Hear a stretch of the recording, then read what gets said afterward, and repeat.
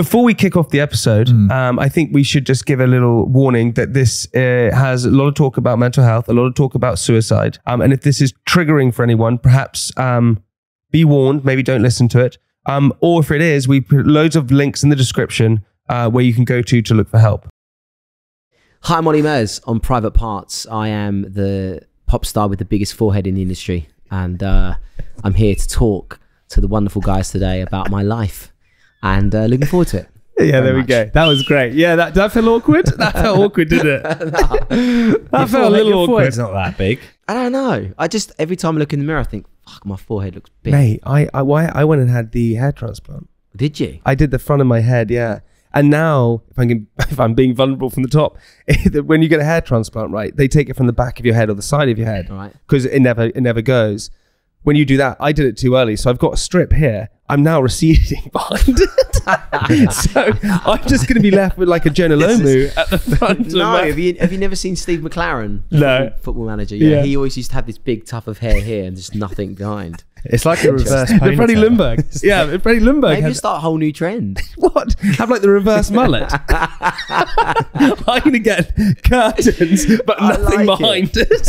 I can see you on a TV advert now talking about the reverse mullet. Hi guys, you can have what I've got.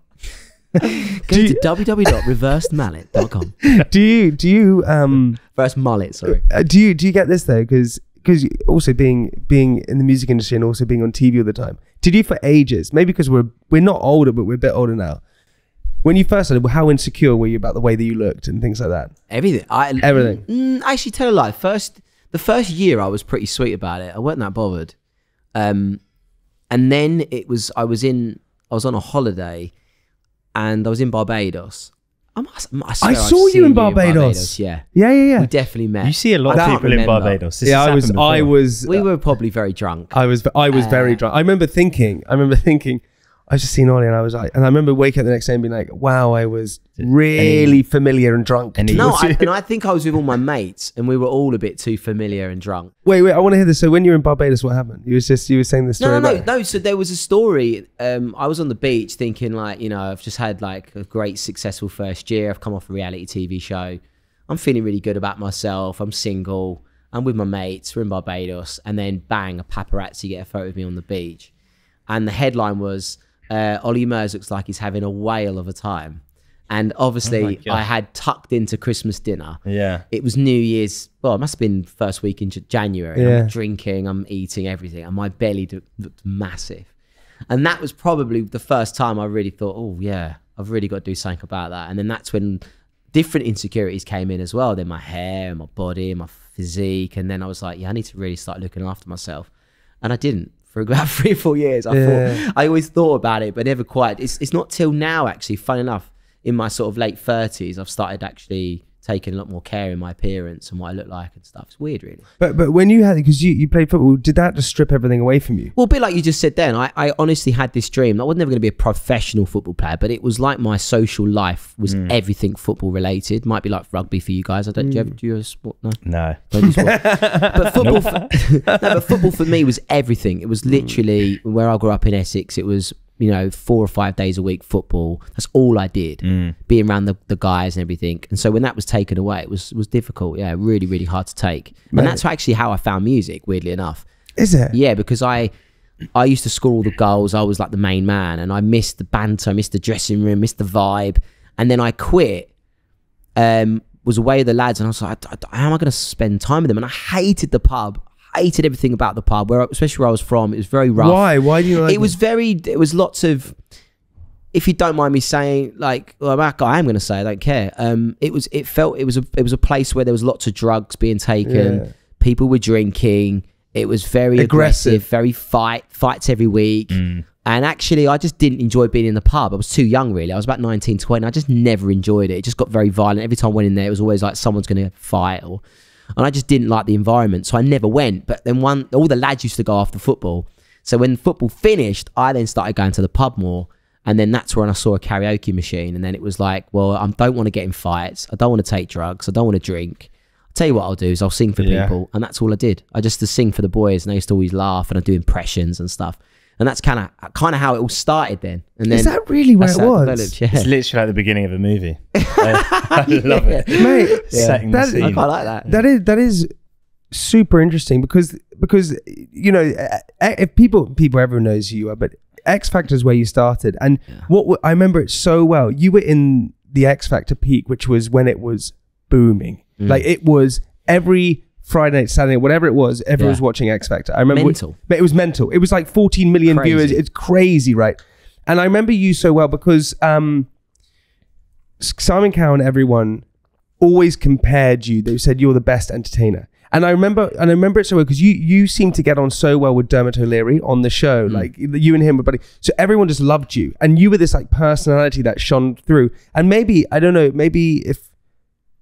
I don't know how I pitched this. It seemed like potentially you didn't have the biggest training in singing and things like that. By the way, you were the honest, best. I genuinely I had no. By the way, I had no musical. You've been training experience. in the pub. Yeah, I genuinely most of the guys that said I was good were absolutely off their nut. Going, you're amazing. You should do the X Factor. You're great, mate.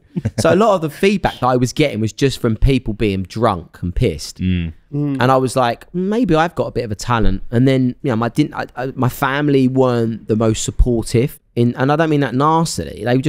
They always felt that like you couldn't go to the job centre to become a pop star. No. So they were very like, let's be realistic, Ollie. You're not going to be a pop star. You know, this is like, it's not a job you can just get over the counter. You've got to like work for this. So I didn't really have that. But yeah, I didn't have any vocal training, nothing. Did no training, didn't know how to work my voice, didn't know what I was doing. So when I went on the X Factor, I was like, what am I doing here? I was like rabbit in the headlights looking around going, these are all fantastic singers, all trained. And it was kind of like getting my head around like, what's my USP? What have I got here? I have no idea why they've put me on the show. And then as soon as the thing about me was, all of a sudden I'm backstage, the lights are about to go down. All of a sudden it's like, welcome to the X Factor. Tonight, it's the X Factor final. And we've got all the contestants. You know, and they start going through the names. Is he here as well? That's unbelievable. And then they were like, you know, and Olly Murs, and Stacey Solomon, Jed Wood. And it was all these names. And all of a sudden the crowd were there. And I remember being backstage going, I fucking got this. This is it. Wow, you had that confidence there. Everyone else, all these other singers looking around, they're all like, fucking, what am I doing here? Like, this is it. And I was just like, guys, come on, this is what we're born to do. Like, if I've had all this dream for so long to be a singer and to entertain people and be a star, if I can't do it now, what's the point of me being here? So I looked around, I was just like, I'm ready for this. And so I think Simon knew that in me. As soon as there was a crowd, if you got me to sing right now in front of you two here, I'm telling you now, I'd crap myself. Really? Genuine. I'm the weirdest person. I can't sing in a room with 10 people. But if you put me in a room with 10,000 people or 15 million people on TV watching, no problem whatsoever. I've got no nerves, no problem. I mean, don't get me wrong, over the years, anxiety and fear and different things happen. You get older, you start fearing more, weirdly enough. When you're younger, you don't care.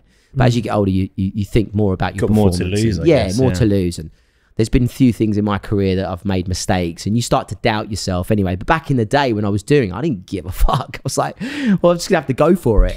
Yeah, and that's kind of going back to what you were saying. Yeah. I came on the show, I was just like, do you know what? I'm just gonna give it my best shot. And for some reason, every week people were voting for me. And yeah, I started to see actually what I bring to the table is, yeah, my vocal ability isn't as good as these guys, but can they perform as good as me? No. So that was kind of where it began, and then I was learning about my voice and training it, and then that was kind of it, really. It's interesting because it's a different thing. It's like because you know the reason why I did Made in Chelsea back in the day. Which, by the way, can I just say, I've never been a fan of Made in Chelsea. Right? This is true. This is true. I'm going to be honest. Never been a fan of it. Don't say you started watching it. Get out. No, I live in Chelsea. I lived in Chelsea for years. Right? Yeah. Is that what turned you off? No. So I got with my missus, and she's like, you know, you start to your Sky planner starts to change.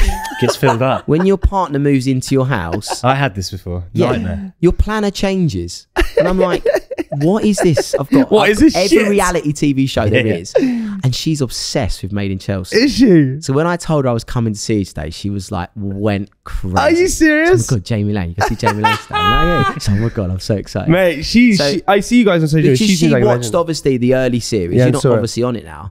But now I'm literally is it Monday it comes on? Monday. So we've got 2 episodes to watch, and she's like, right, when you get home tonight, we've got to watch the last 2 episodes of Made in Chelsea. We watch it every week. Mate, I can't believe that you've been brought over to the dark side. No, do you know what though? This is the thing.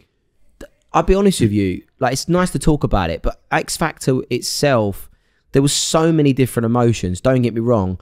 I kept it very, very simple. So it was just the crowd and some cameras like it is now. I forget, and this is probably why we do podcasts, because people forget that there's going to be thousands and millions of people listening to this.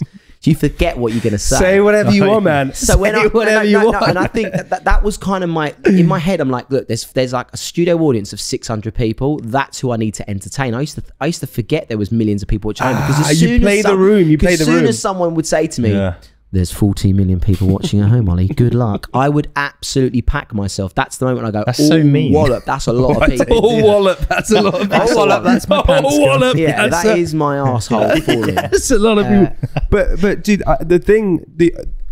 there is an issue, right, with seeking outside validation, which is then what happens is then that leads to potentially other things like, and this maybe happened with X Factor. You do X Factor, you become famous. And I remember a friend of mine, a girl called Roxy, who's actually been on the podcast now. She's actually written a book called Manifest. I don't know if you've seen this book. No. She's killing it, gone to America. I remember her doing a post about you and saying, and she was a picture of you and her together. It said, Olly, give me babies, Murs. Like that's what it was. And so you were just this icon for everyone.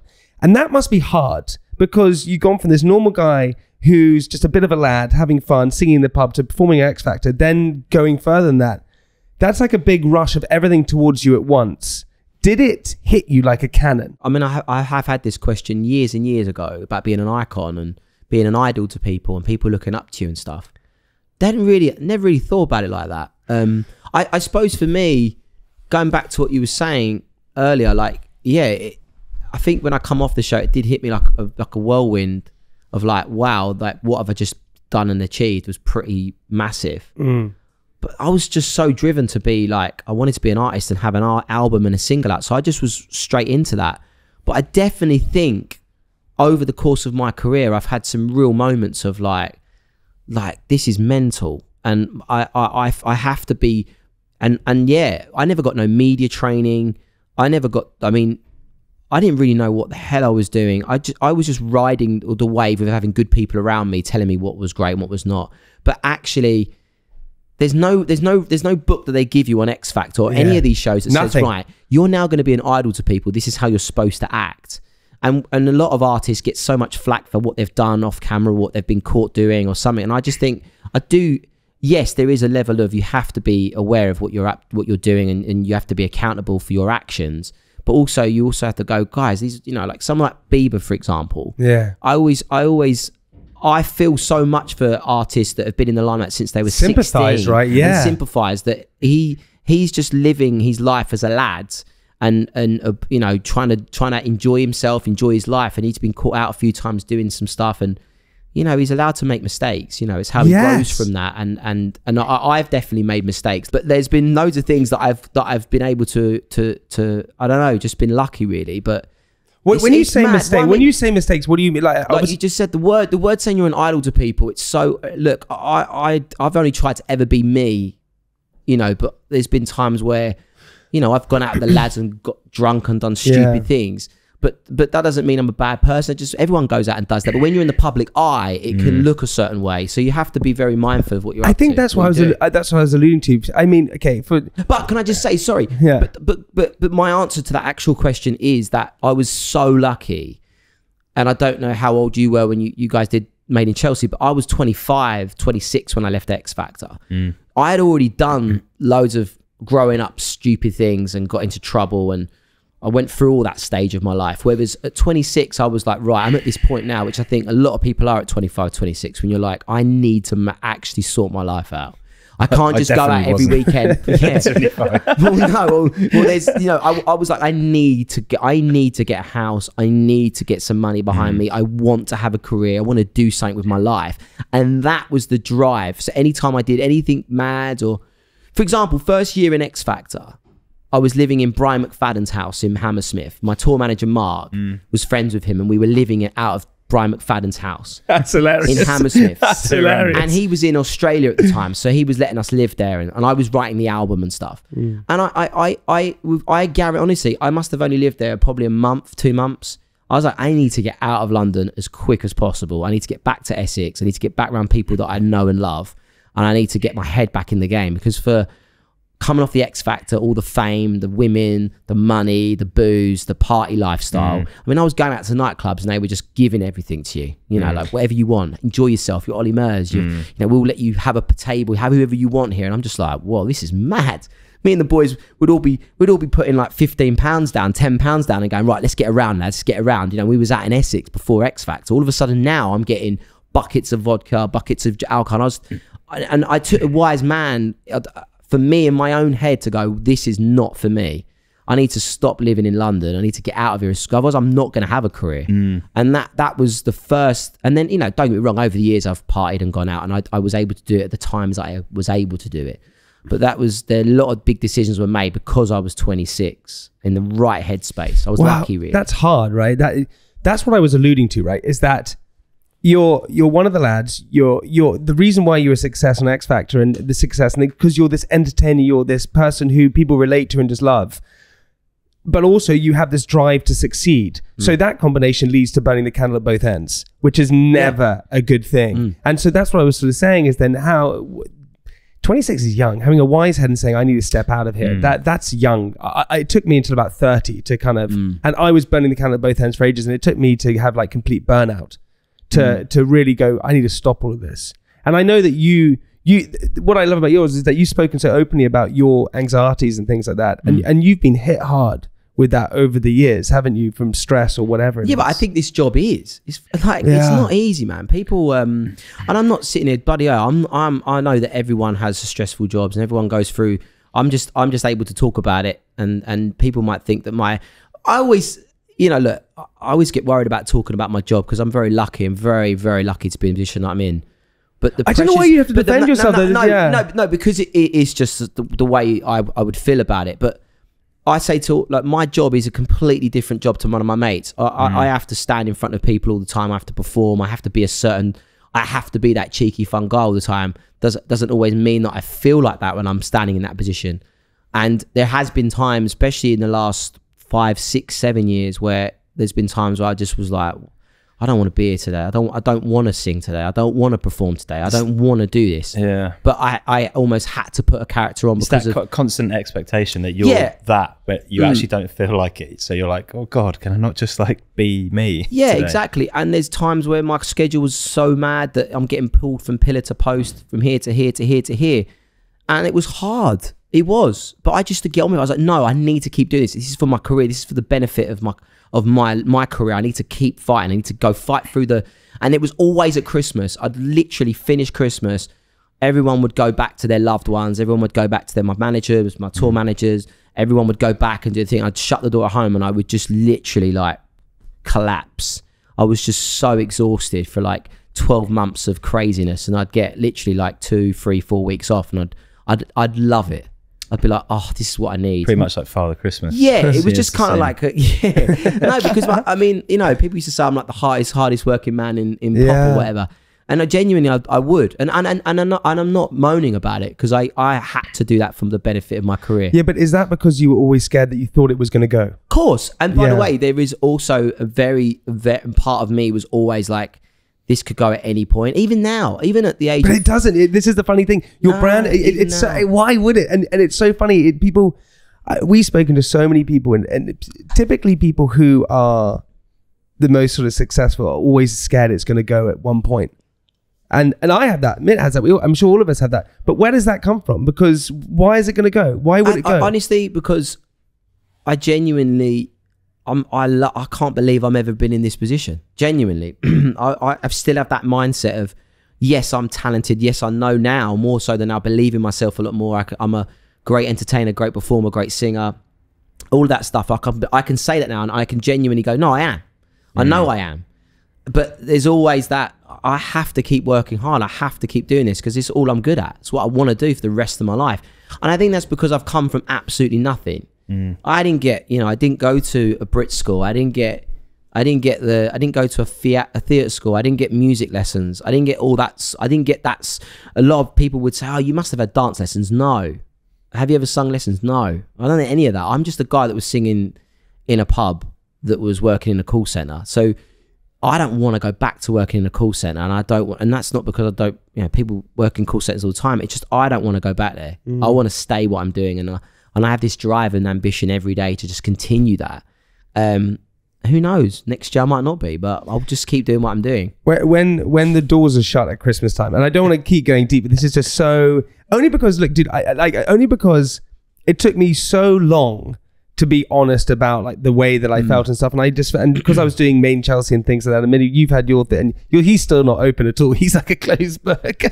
He shuts everything down. But there is something so authentic about like talking about this stuff. Dude, listen, we're going to stop there for part 1. I want to come back in part 2. I want to talk about the new album. Yeah. I want to talk about The Voice, talk about all this kind of stuff. Are you going to stick around? Yeah, of course I am. I'm not going anywhere. This is great. This is great stuff. This is great. All right, see you in part 2, everyone.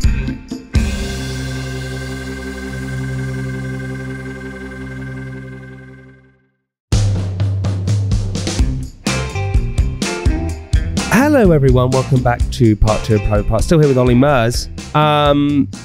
Mate, you're The Voice. Yes. Hey, The Voice. You were a coach on that. Is it fun? Is it interesting going from basically being on a talent show to then being a judge on a show? Cool. Yeah. Is it wicked? It's amazing. I remember, obviously, I'd been off TV for quite some time. That's funny because I feel like you're always on it. I was actually off TV for quite a while because I did the X Factor. I hosted it.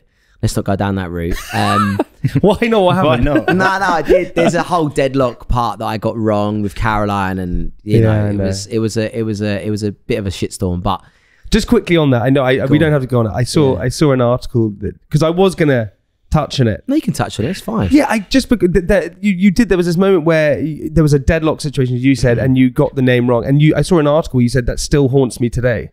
Yeah, it annoys me. It's like, why is it so bad?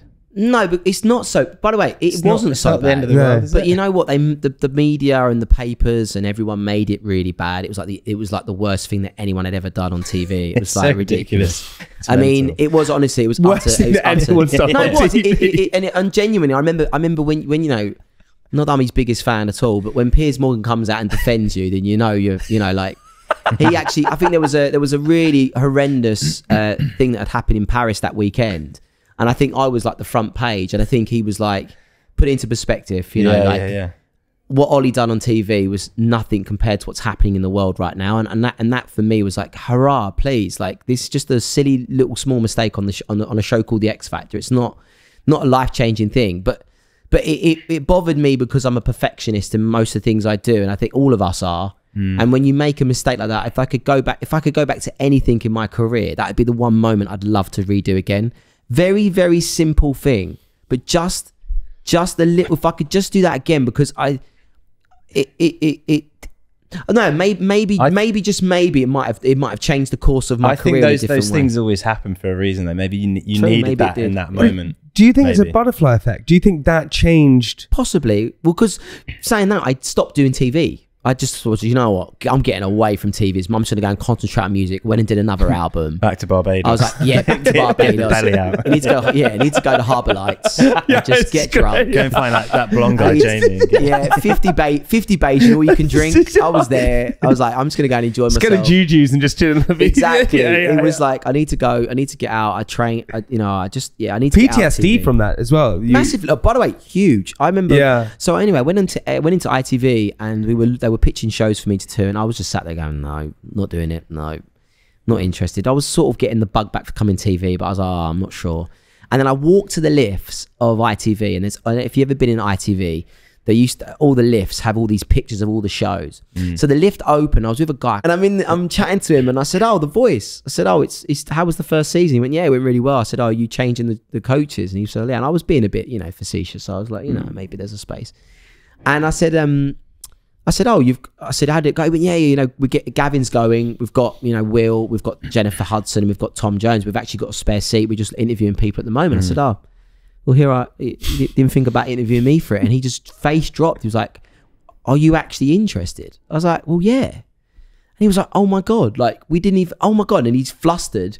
He went, and by the time I'd got down the lift, got into the car, his boss, Shu, had called us and said, is Ollie being serious? And we were like, yeah. And then within 2 weeks, I was given the job.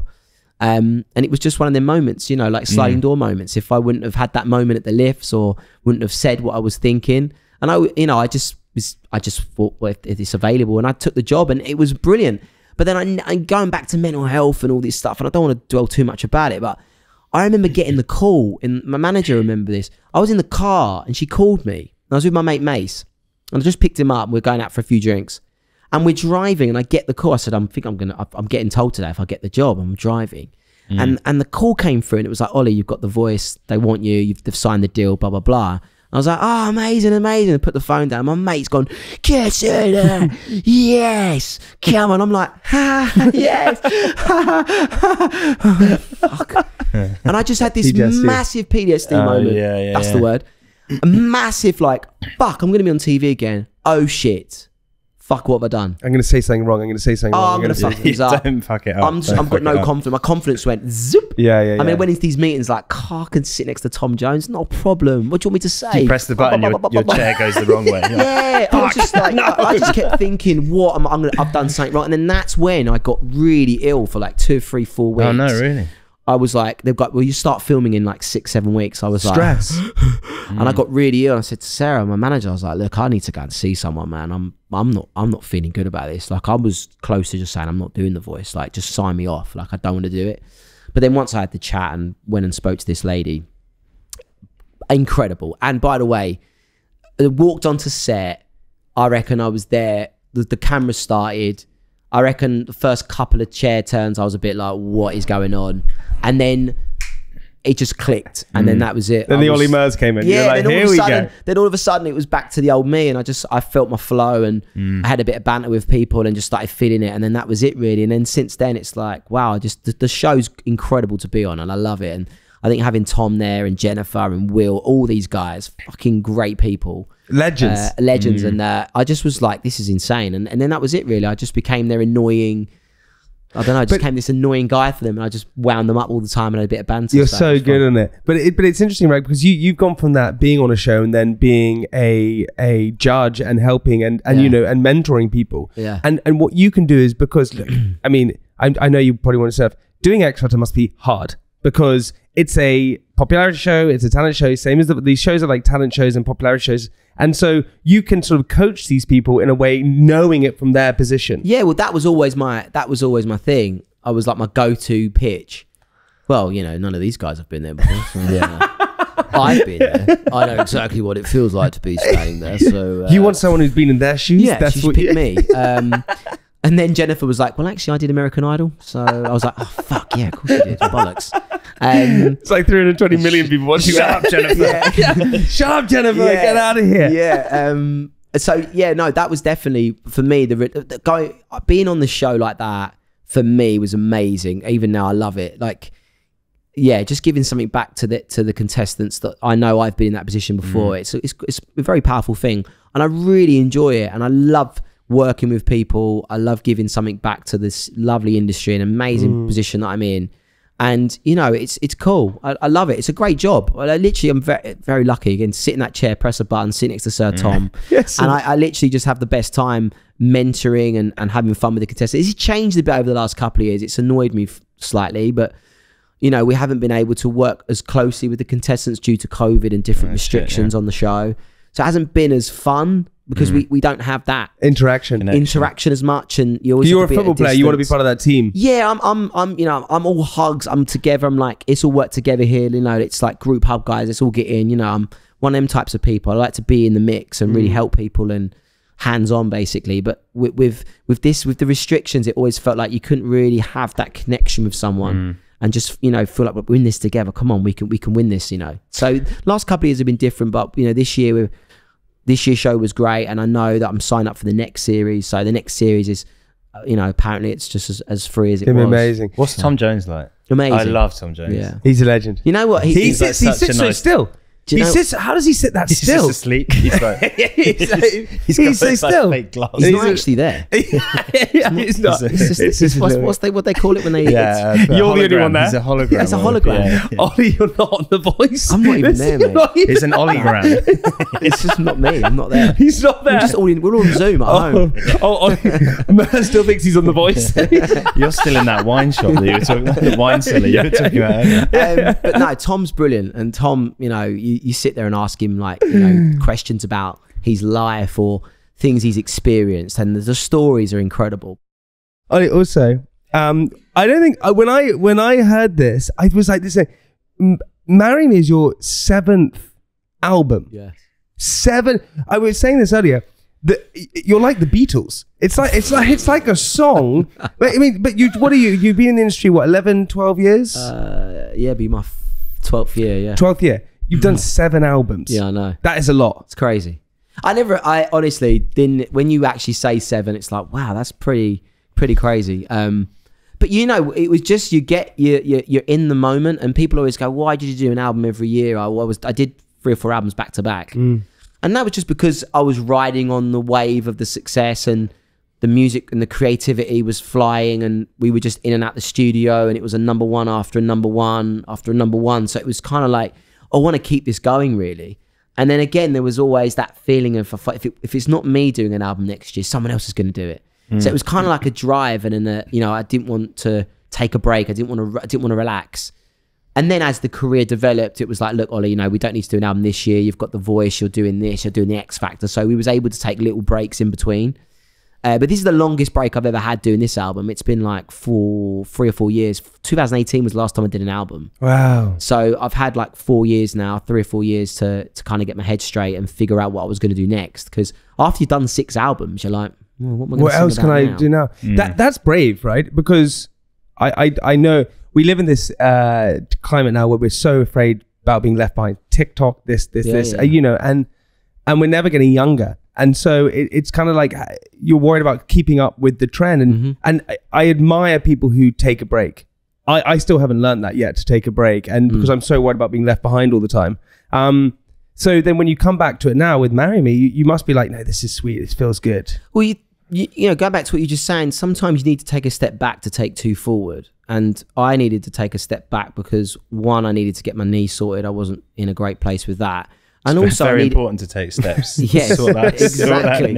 Exactly. And I had to give love a chance to come in. I needed to open up the gates. And there was too much time where I was distracted by lots of other things, the world, with how busy my life was.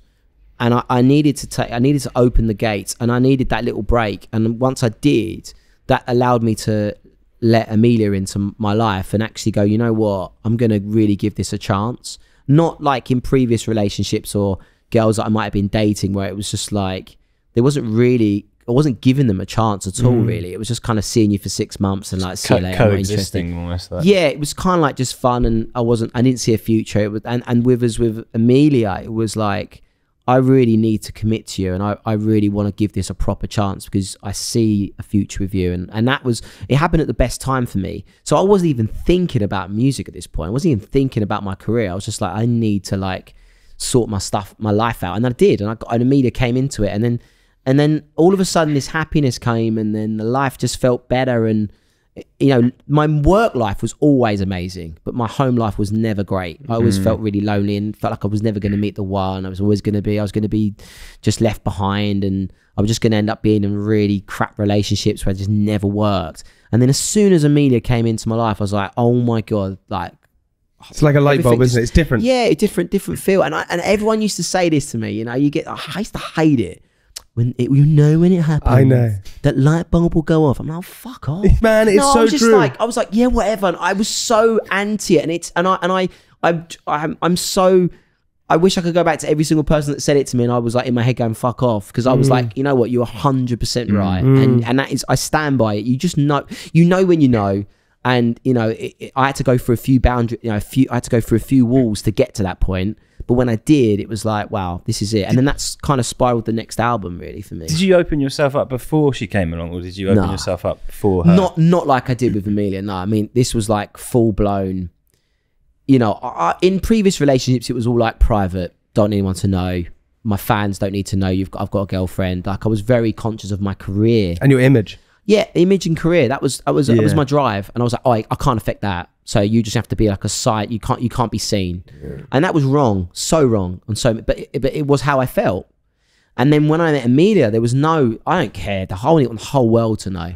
I don't care who. I don't care if everyone. I would have cared if all my fans just discarded me. But I genuinely was like, this. I need this girl in my life, and then that was the catalyst for me then to go, right, I've got a purpose again. I've got all my home life sorted now, finally.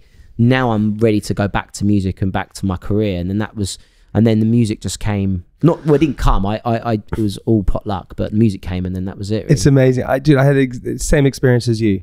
I used to start having dreams that I was this guy left alone, no kids, nothing. Didn't really believe in monogamy. Couldn't understand how someone could change your life so so amazingly that you would just be with that person. Sophie came into my life, and holy shit, I just realized how much better she was than me. And I say to her, I don't know if you say, it's my biggest victory, my biggest win, you know, that I was able to find Sophie. Because when you find that love, and some people don't believe in marriage, and some people don't believe in all this kind of stuff, but you're getting married next year, and that's congrats, man. It's Thanks, so man. Awesome.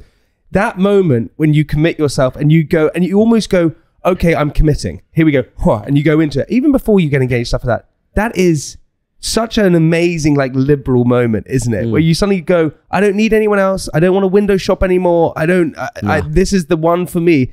You suddenly feel free. It's weird. It's weird, isn't it? It's weird, yeah. I honestly, it's incredible. It's when you stop thinking about what other people think and trying to validate and actually go, well, actually, what do I care about? Yeah. Like, and the weirdest thing, the only person I care about who's got an opinion on most things is my missus. I genuinely do. I for example, recently I'd done something and she was like, "That's wrong. You shouldn't have done that." And I went to bed and I really thought about it, and I woke up next day and I had to like completely like go, yeah, you know what, you're right. Yes. And like, I really value her opinion on it and lots of things. And I don't know, it's weird, honestly. Like, yeah, it's been insane. I honestly thought I was going to. My biggest fear was that I would just be this alone. I would be this has-been pop star when I'm 60 that everyone remembered doing Dance With Me Tonight, Heart Skips a Beat. That was just literally was lonely, living in been married twice, didn't really work out, just went through some really shit relationships and just didn't have anyone to share but that love with for the rest of my life. And yeah, God, who knows? Me and Amelia, at the moment, we're so happy. Who knows where the future holds? But right now, it's like, wow, my biggest fear isn't there anymore. I feel like, God, if I'm with Amelia when I'm 60, I'll just be over the moon and just be so happy that whatever happened in my career, couldn't care less. If I've got someone to share that with at that point in my life, would just be amazing. I hope so. Anyway, that is the album a sort of shrine to homage? Yeah, homage. You know what? I want to say yeah, but actually no. Just sounded good. Because I think I'm gonna call this one "Marry Me." Is it for me? No, it's just it feels like no. It's "Marry Me" is a title. Yeah. "Marry Me" was like. I look at it like this. This album is me. It's about me as a fun, cheeky pop star who I've always been and wrote. And I think we've got a great album of work. And Amelia's definitely a little nugget in all of these songs. And she's a little piece of her in every single song. But it's almost like if Amelia has any doubts of marrying me, here's my album. Because you want to marry me, don't you? Because I'm fucking good. That's kind of my that's me being like cocky. But like it's not like a lovey-dovey album. It's not an album that's like a testament to her. There's moments in the song like for example, I've got a song called "Marry Me." Now when you listen to "Marry Me," it's how I would sing "Marry Me," not how Adele might sing "Marry Me," or if another artist, different artists have different stories to tell. "Marry Me," if you listen to the "Marry Me" song, which is the obviously the album title, it's like a feel good, very much like Elton John, "I'm Still Standing" kind of song. It's like, I think it's time you marry me. Like, come on, I'm a big deal, Just flipping it around. Yeah, it's kind of flipping it and being cheeky, and although there is a lovely song in it called "Let Me Just Say," which is a ballad that I wrote for Amelia, about us, and in that moment on our wedding day, and we first finally get to... Have you had sex to it? No, we haven't had sex to it yet, no.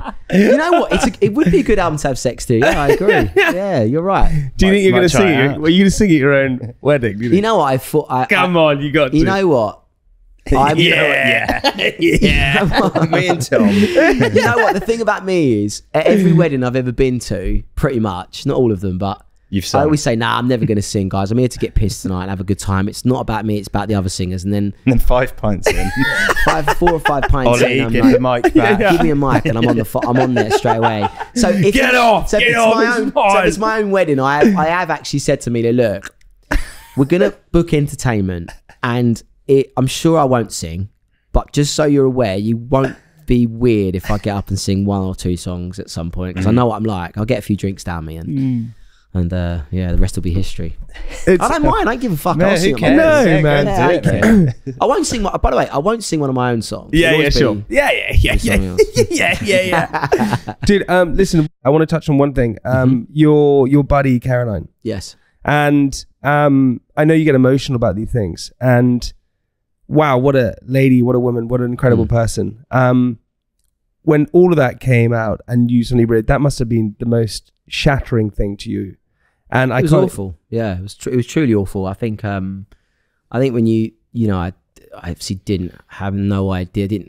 I knew it was obviously bad at the time with what I was reading in the media, and obviously I'd reached out to Kaz and said, I hope you're okay. I'm here for you. I'm not reading all this shit. I'm there if you need me. And then, I was away in Bali and then heard the news, and then it was just like, what the fuck, whole sort of, don't know, it was, everything just stopped. And then I was with Amelia, and yeah, I just cried for like 3 days, just solid. I just couldn't stop crying. And, just thinking about what I could have done, or, I don't know, just all the questions go through your mind. You start thinking of her family, thinking of her friends, or close friends. I mean, me and Kaz were friends, and we weren't best friends. She had close best friends, and we were really good friends. We were close, but she had so many people around her, and I hadn't seen her for quite a while, so it was just really tough to take. Yeah, it was a hard time.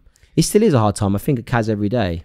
Weirdly, it's just moments just pop in your head. You think, what would she be doing now on social media? Like, what would she be doing on TV? What would she be up to now? Would she have settled down again? Would she have got married? Or, would she have had kids? All them sort of questions.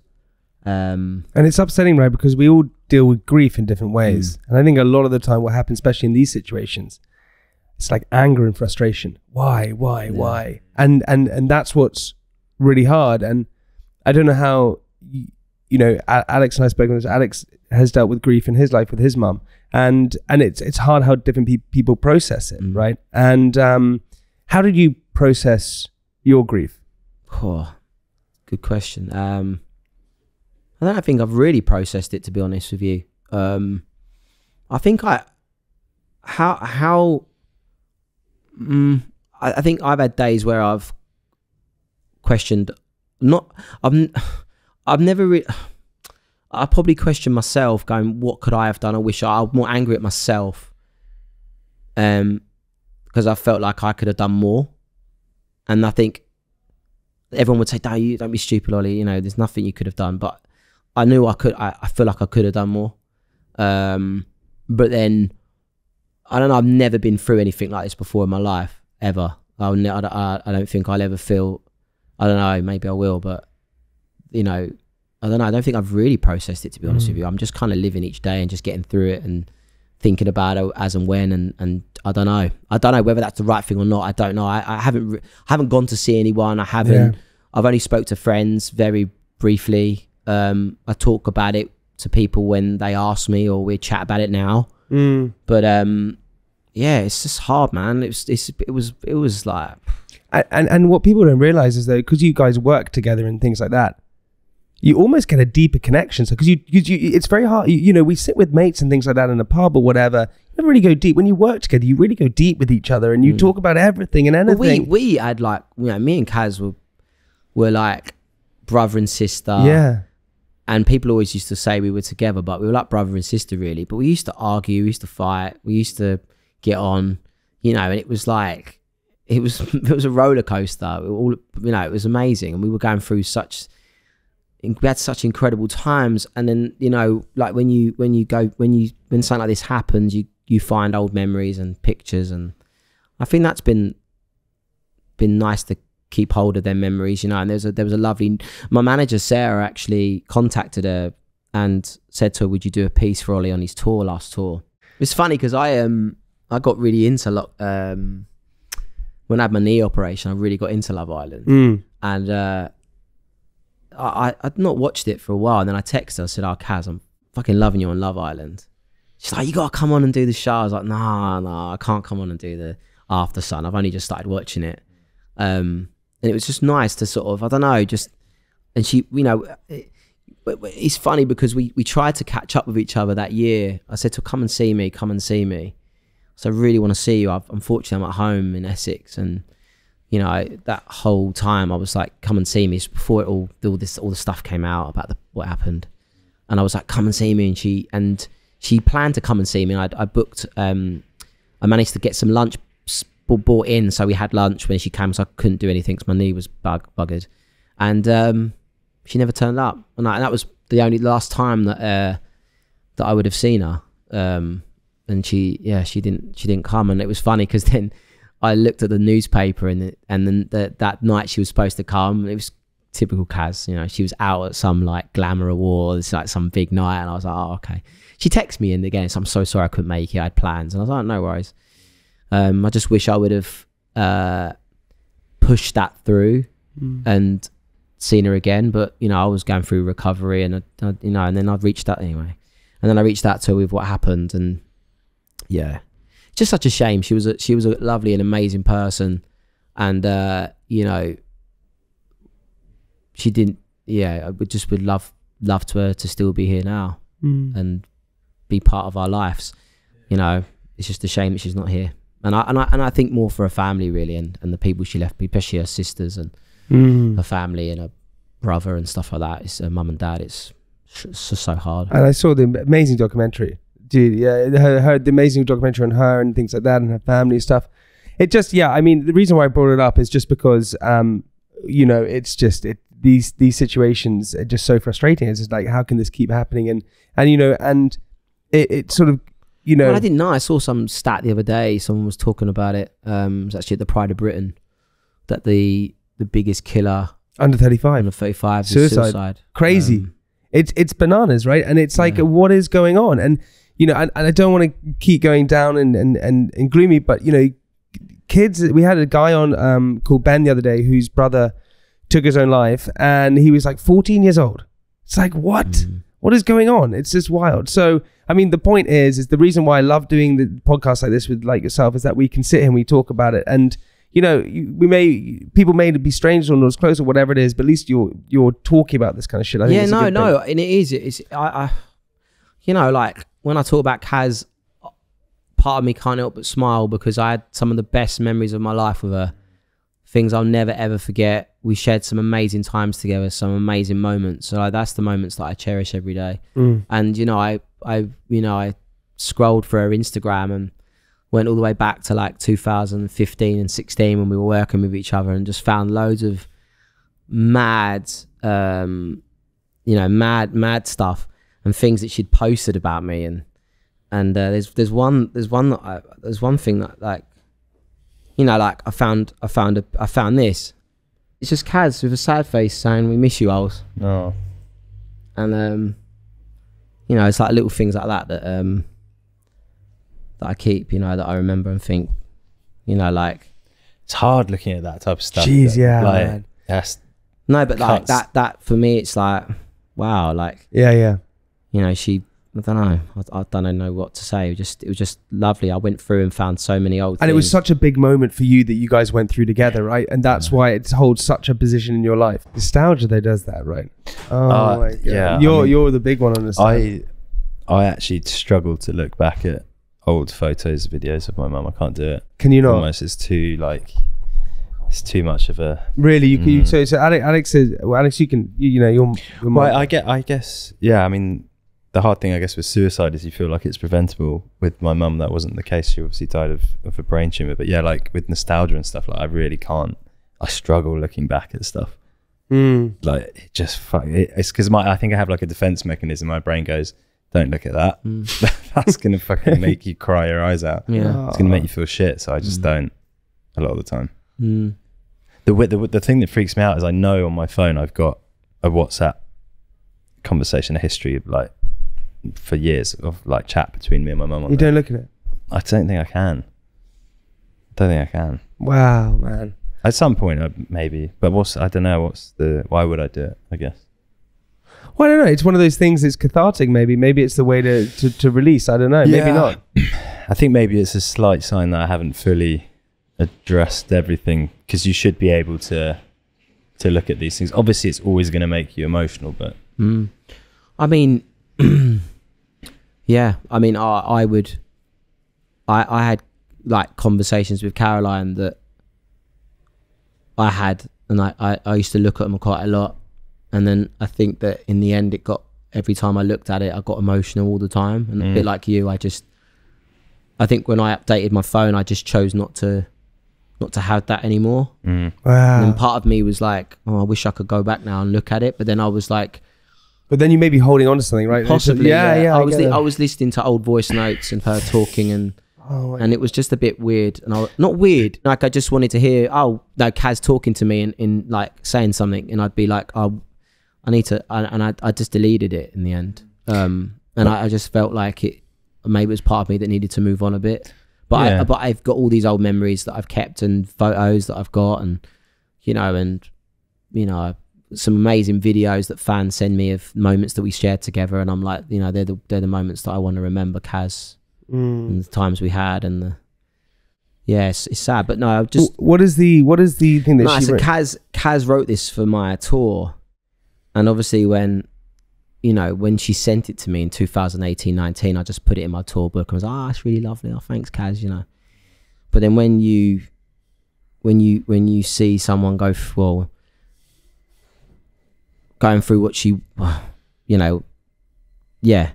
so I can't even say the words. But obviously now she's not here, I then I went through and remembered what she wrote, and it was like, wow. When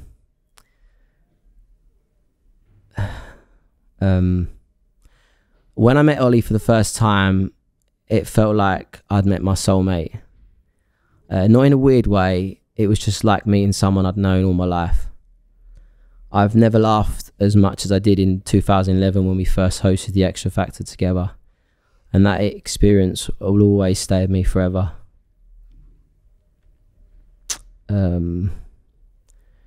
He's one of the most talented people I've ever met in my whole life, and he puts 100% into everything he does.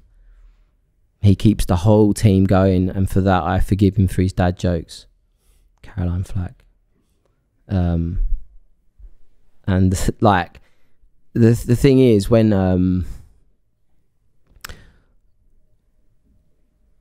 like knowing obviously the pain she must have been in to take her own life, to hear her say like, I've never laughed as much as I did in 2011, and that that she had, and that memory of us being together was one of the moments I just like little things like that, just like I'm really trying to keep it together here. But that for me was a nice memory to keep. But dude, it's but everything she said is everything that I thought of her as well. I really appreciate the fact that you can talk about it. Yeah, because I imagine how hard it is, right? It is hard. I'm trying to keep. Yeah, and also you feel a bit like you feel a bit like you don't know how to say it or what to say. It's a vulnerable place to be. Yeah, sad, talking to not strangers, but it is. That's exactly what it is.